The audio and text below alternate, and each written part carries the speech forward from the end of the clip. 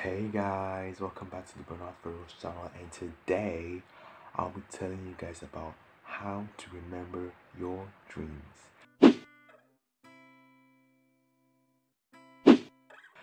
Okay, so before we start, what are dreams actually? Now, dreams are a series of images, pictures, ideas, sensations, and emotions that we see involuntarily in our mind while we sleep during several stages of sleep. Now, first of all, dreams occur most times during REM sleep, right? Now, what is REM sleep? REM sleep is rapid eye movement sleep. Yeah, it's a phase of sleep, right?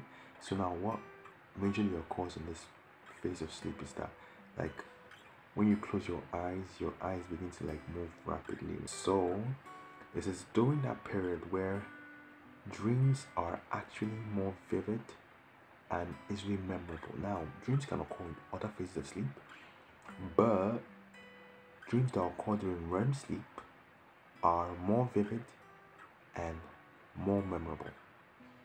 Yeah, okay. I think we got that down. And also, the scientific study of sleep is called neurology.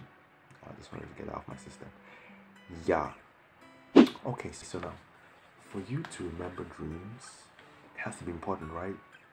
So I'm just gonna give you like some different ancient views about dreams. Now, actually, the Chinese believe that dreams were like, now they had the, let's say, soul model, kind of like how they viewed the soul was that like your soul was divided into two, and like one part of your soul while you sleep goes into sleepy realm. Yeah, apparently, and the other one stays back.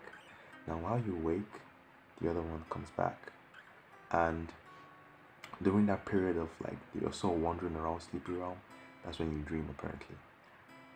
Yeah, it's pretty weird.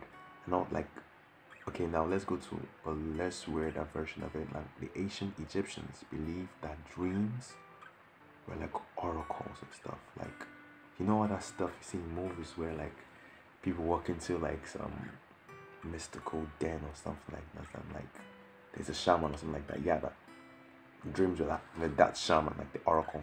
So dreams told you things about like the future and stuff like that. Maybe true, maybe not, but yeah, apparently that's what they believe. And they believed it so much so that they actually wrote their dreams in objects called papyrus.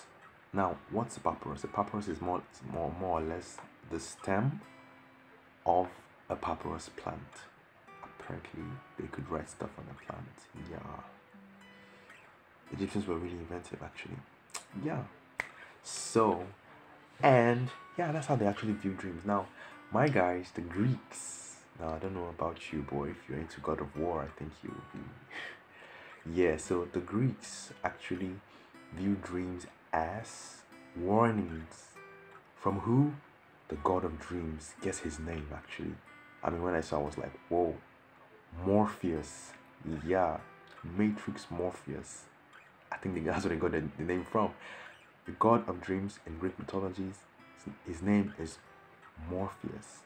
Yeah, pretty cool actually, when you think about it. I mean, Morpheus is the one that gave Neo the chance to wake up or continue sleeping, so makes sense. So yeah, back to what we're saying. Now, let's go a bit contemporary actually. Now, we've all said about ancient Greece and stuff like that. Egyptians, Rome, okay, unless I hadn't said Romans, but Egyptians, Greeks, and Chinese. Now let's go a bit contemporary now. More contemporary statements about dreams, like for example, Carl Jung, a really great psychoanalyst during his time around the 20th century actually. He said that dreams were like revelations of your innermost, like, should I say, your deep-seated worries were like revealed to you in recurring dreams. Actually, that was his take on dreams. Now, enough with all the history gimmicks and stuff like that. Like, okay, now let's go to the like, how is dream important? Like, why is remembering your dreams actually like? Why should I do that? Like, why?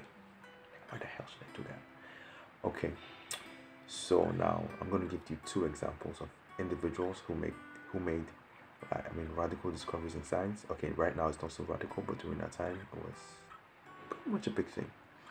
For example, Dmitry Mendeleev. Now, who was Dmitry Mendeleev? Dmitry Mendeleev was the guy that discovered the periodic table.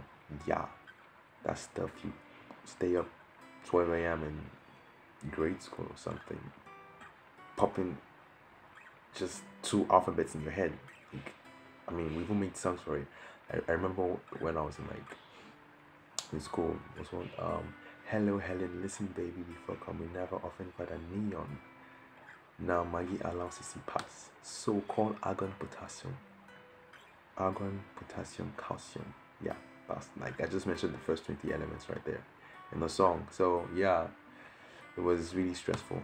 But yeah, apparently that discovery will actually helped a lot of people in science actually. Without the periodic table, we won't have a coherent structure in our chemistry, which could impede a lot of things actually. It could make life really difficult for a lot of chemists. So yeah, that was a really good discovery. Another discovery that really impressed me was the discovery from Kirkle, August Kirkle. Now, who is this guy? Is the guy that discovered, if you've ever heard of the element benzene. Okay, he discovered the structure of benzene. Now, the discovery is not really what got me, but how he discovered it. Now, he had a dream that the elements, right, all came together into the form of a snake. Yeah, I said it, a snake. Like, I mean, to me, that would have been a nightmare. But yeah, a snake. And what did the snake do? Now, this snake actually went round and bit its own tail. Now, to form a circle. Actually, through that picture, that was how he got the idea for the structure of benzene, which is actually it's actually very important hydrocarbon in organic chemistry. So yeah, I mean, remembering dreams are actually pretty important if you can actually make sense of it. So first of all, you have to remember them to make sense of it. So I'm going to give you like 4 points in how to remember your dreams. First of all, record your dreams. Yeah, I mean, it can't be any remembered without recording. So yeah, look for a paper and a pen beside your bed. So when it hits you, that kind of revelation, you can actually have a paper and pen like just right beside you to like write it down, stuff like that. Who knows? You could be the next Dmitry Mendeleev to discover some radical something out there.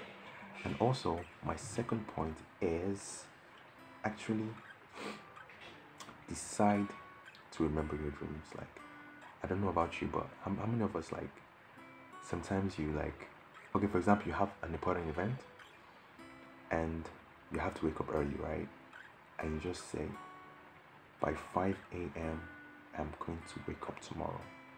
And I don't know about you, but I mean, it's crazy. Like, my body automatically like wakes up by 5 a.m. Like, it's crazy. Like that decision, like conscious effort to actually wake up, and eventually your body actually kind of like does it. Like your little pal, I think. I was not gonna use French. yeah. So yeah, it just does it. Third point on how to remember your dreams is while you're like, it's actually easier to remember your dreams while your eyes are closed. I mean, like when I heard this for the first time, I was like, how does that make a difference? But actually works. Like when you wake up and you have a dream, just close your eyes and like try and recall like the dream in detail. It's like it's more detailed to recall it with your eyes closed than when your eyes are opened. Yeah. So, and the last point is drum roll. Okay. Yeah, the last point.